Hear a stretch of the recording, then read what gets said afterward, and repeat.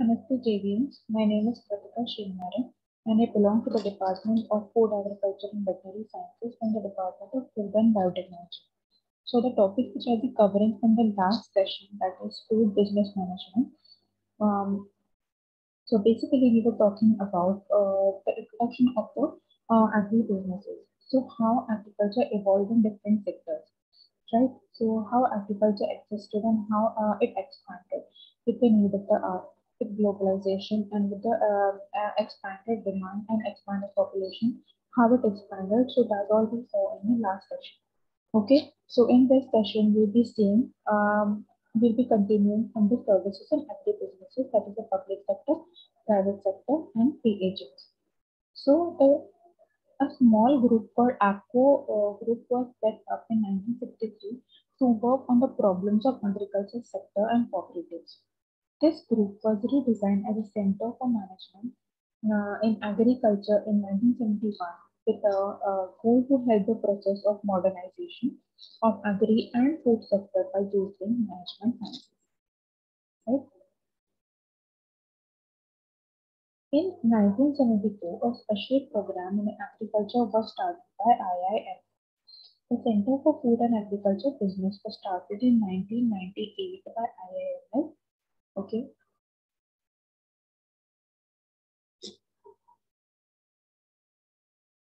The market size of Indian agriculture. Now let's talk about the market size of Indian agriculture. The food grains production in 2018 2019 was 285.2 million tons. The horticulture production was 306.82 million tons, and in between April and October, the agricultural exports were 21.61 US billion dollars. Right? So this is a huge country. The India is also the largest producer, um, consumer, and exporter of spices and spice products.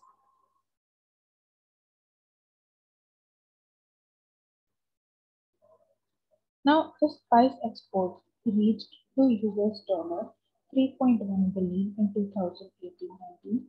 The tea exports reached to US dollar figure 240 to 240.68 million kg. The coffee exports reached to 3.95 lakh tons. Now, this is really, really huge. This explains the importance of agriculture for the Indian economy. The food and grocery retail markets in India was worth US dollar 380 billion in 2017. By early 2019, India has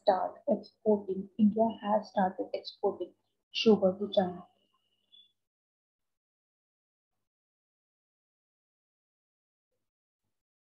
The first mega food park was established in Pakistan in March 2018. Agri-food businesses received the funding of US dollar 1.66 billion. Okay. Now let's talk about what Indian government has made different initiatives for the agricultural and food business producers. So now new export policy aims to increase the agriculture exports to US dollar 60 billion by 2022 for stabilizing agri prices. The PM, for which government has announced to pay 15,053 crores. The assistance package, the sugar industry, that is 5,500 crores.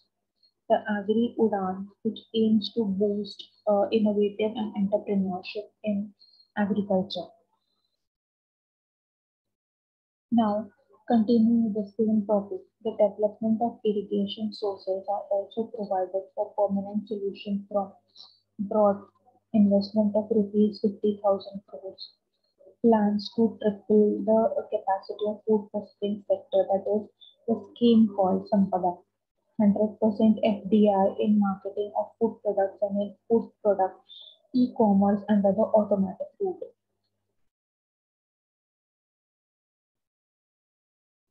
ENAM launched in April 2016, that is 9.87 million farmers, 1,09,735 traders registration. 585 mandis, while additional 450 mandis will be built in 2021. Around 100 million soil science lab, soil health cards, SHPs distributed, and soil health mobile apps are launched to help the Indian farmers. Now, talking about the notable trends in agriculture business management and food business management, the changing consumer taste preferences and sensitization of quality, as well as healthy organic improvements. The expansion of various international companies risking demands on Indian products in foreign markets, high consumption of horticulture crops, the product innovation as a key to expansion, then strengthening production procurement by direct farmer and the firm linkages. Now, what is the advantage of direct um, farm to the firm linkages? That is, no middleman will be allowed. What do you mean by no middleman will be allowed?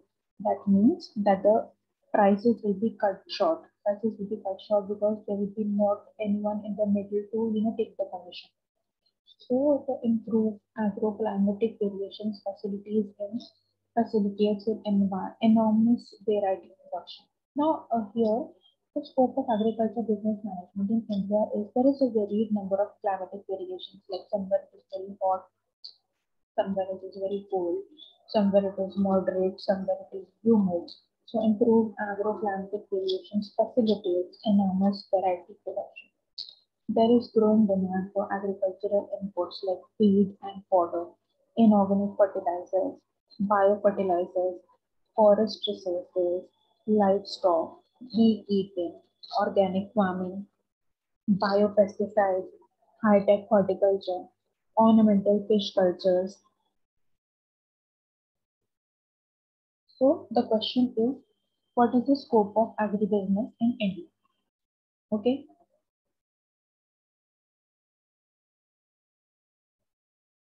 This is the question which you have to complete.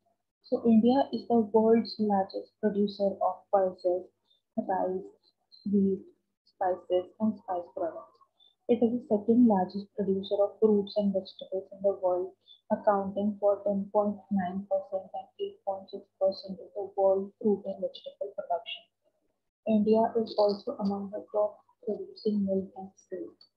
India has many areas to choose for business such as dairy, meat, poultry, fisheries, and food grains. So, what basically is the importance of agriculture in the Indian economy? So, there are six main points. That is, it contributes to national income. It is a source of livelihood for a number of farmers in India. It is a source of food supply. Agriculture for industrial development. It has commercial importance and is a source of government revenue.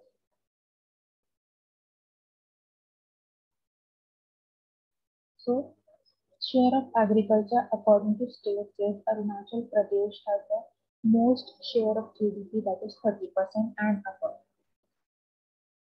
Agriculture is the only major source of food supply as it is providing regular supply of food to such a huge population of our country. It has been estimated that about 60% of the household consumption is met by agricultural products.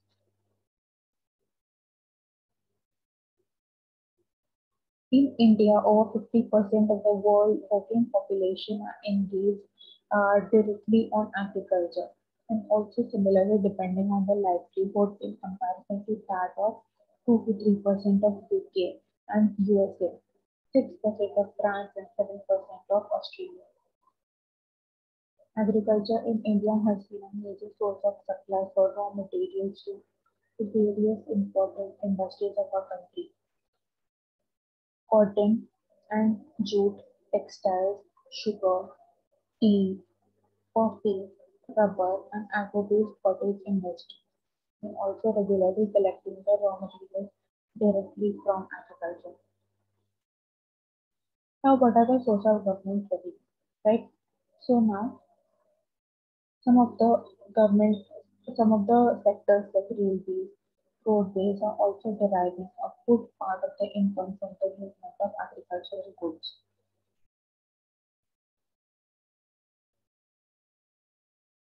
Indian agriculture is playing a very important role both in internal and external trade of the country. Agriculture produces like tea, coffee, sugar, tobacco, spices, cashew nuts are the main items for our exports and constitute about 50% of our total exports. Besides, manufactured jute, cotton, textiles, and sugar also contribute another 20% of the total exports of the country. Thus, nearly 70% of India's exports are originated from agricultural sector. The schemes that support the agricultural development in India are National Food Security Mission, that is NFSM, National Mission on Sustainable Agriculture, National Mission on Oilseeds and Oil Palm, National Mission on Agriculture Extension and Technology, the Mission of Integrated Development of Horticulture, the Rashtriya Krishi Vikas Yojana, the Pradhan Mantri Krishi Bima Yojana, the Integrated Scheme on Agriculture Cooperation, the Integrated Scheme on Agriculture Marketing, the Pradhan Mantri Krishi Sampada Yojana. So it aims at doubling the farmers' income by 2022. The minimum support price for all the upcoming kharif crops has been raised to 1.5 times of the production. The Fasal Bima Yojana launched by the government is a major step in the direction. The coverage of this scheme will increase from 30% of the crop area in 2017-18 and 50% in 2019-20. The export commodity has been liberalized to meet India's agriculture exports. The state government will be encouraged to follow models such as Model Agricultural Land Leasing Act of 2017, the Agriculture Produce and Livestock of Marketing Act of 2017, and Model Agriculture Produce and Livestock Contract Farming and Services, Promoting and Facilitation Act of 2017. So the questions for this video are: how can we ensure income to the farmers? How can India ensure food security to the growing population? The scope of agribusiness industries in the Indian context. So agriculture contributes to be a major sector of the Indian economy through its share in the gross domestic product has declined from 50% in early 1950s to 14% in 2019 and 20. The employment in agriculture has also shown slowly, and presently it accounts for 52% of the country's total labor force. The declining share of agriculture in GDP is consistent with the theory of economic development.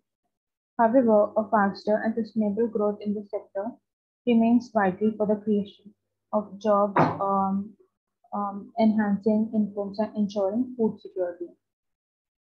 India has 140 million hectares of net crop area, next to that of USA.